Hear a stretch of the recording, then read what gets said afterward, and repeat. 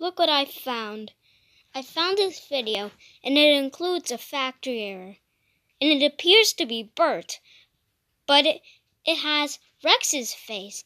This is a bad factory error. Yeah, this is a weird one. Okay, so this is actually a factory error. Bert is a Thomas and Friends character, but this thing doesn't look good because of its shape. Look at the face. Well, it doesn't even match. It's supposed to have Bert's face. I swear, if this gets sold in the USA, I'm going to make a custom of the face being actually Bert. This is not Bert. I can tell it will be Rex. Because look at the face. It's actually a Rex. Okay, this is a bad factory error. Okay, that does it for the video. Bye.